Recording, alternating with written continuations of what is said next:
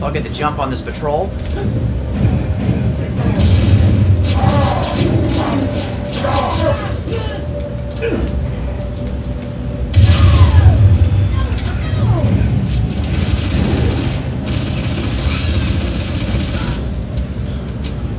We've got two brand new weapons in the ODST toolkit.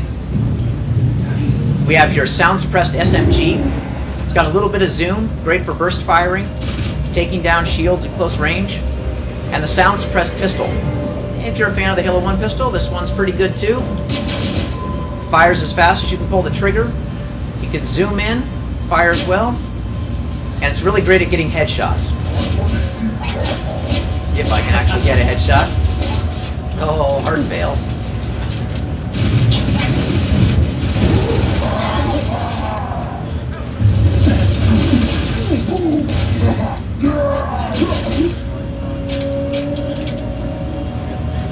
And as I keep fighting through these Covenant patrols that I'm finding in the city, keep in mind this is classic Halo gameplay with a new ODST feel to it. One man, all alone in the city. From the lighting to the music, everything's got kind of a film noir, mystery thriller vibe, and that's what we were going for, to really give you a sense of mystery as you're exploring the city.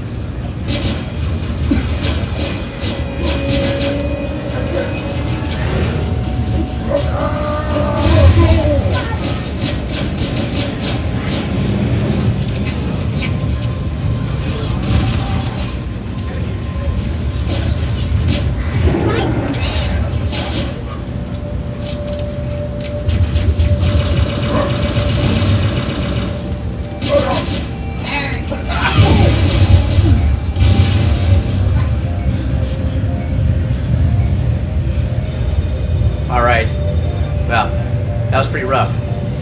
So my basic mission as an ODST, find my friends, find the scattered members of my squad. I'm all alone. Well, actually, I'm not totally alone in the city. I've got one friend.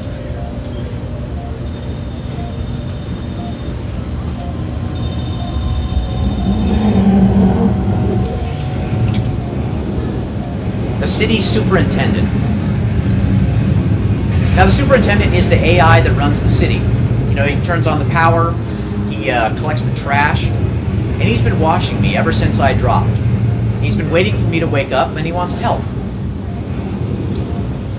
And the best way to help me out? Well, he's given me a map. If I open up my Visor database here, I'll see a big map of the city. The biggest environment we've ever created in a Halo game. Lots of fun, non-linear combat. And the superintendent has called out a bunch of places he thinks would be useful for me to visit, such as the ONI Alpha site. So I can select that location, and that's where I need to go. It's pretty far away. So I can drop beacons as well. Sorry, the waypoints. And that'll help me on my way. So I selected the Alpha site, I got a waypoint set, I'll close the map, and you can see now up in the compass where I'm going. The Alpha site is that blue diamond, and the waypoint that I set are the little green triangles. And these shift around, they tell me how far away I am, and it really helps me find my way. And the superintendent will help me too. He knows where I'm going, he'll keep me on track. Now the Alpha site's about 1 kilometer away, so I'm just going to do a quick teleport to get me there. Of course, this would never happen in the real game. Now, when I get a little bit closer to where I need to be, you'll see I'm about 10 meters away. And when I get into this area of interest, my heads-up display will change, letting me know I'm close to something important. And I can turn on my visor and find it. It's right here, this detonator. Now, we're a little short on time. You guys were in the briefing on Monday, so you've seen how the transitions work between the scenes. Let me quickly just do the transition to talk you through it one more time, and then we'll switch over to Firefight, so Paul can talk you through that. So I found this thing on the ground, this explosives detonator. Stand by 2 seconds on my clock. We're way off the board. We're heading exactly where I need to go. Now what we're doing is we're flashing back in time, and we're going to fight from the point of view of Dutch. He was that red-haired guy that gave you your SMG in the opening cinematic. And you'll switch back and forth between the Rookie and the Nighttime City and other ODSTs during the day. And the big difference between the Nighttime City and the daytime missions, the flashback missions, is intensity. The Nighttime City is all about sort of low-intensity combat, exploration, being on your own. The daytime scenes are all about heavy weapons, high-intense action, being with your friends, taking on vehicles with rocket launchers, just really, really classic Halo gameplay. But this ain't a job you want to rush. That do it? Signal's good. Arm the other detonators and pull back to me. Come on, tough guy, we gotta blow this bridge.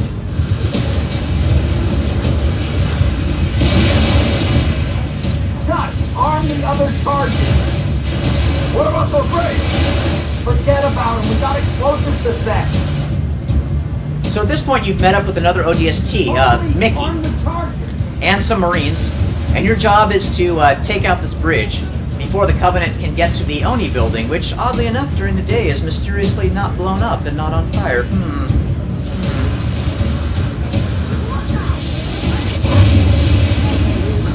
So we're just going to arm the charges really quick. Oh, no, don't blow up on me. Of course, if you wanted to, you can stay on the bridge and use your Spartan laser, defend it as long as you want, but eventually you're going to run out of ammunition, and you'll need to get back to the trigger. Come on, Super, unlock the keypad. Keep it clean. Respect public property. If you don't let us trigger those charges, in about 5 minutes, your data center's gonna be crawling with Covenant. So the superintendent's going to unlock the trigger, and we're going to light the fuse. Bridge toll accepted. Have a pleasant trip.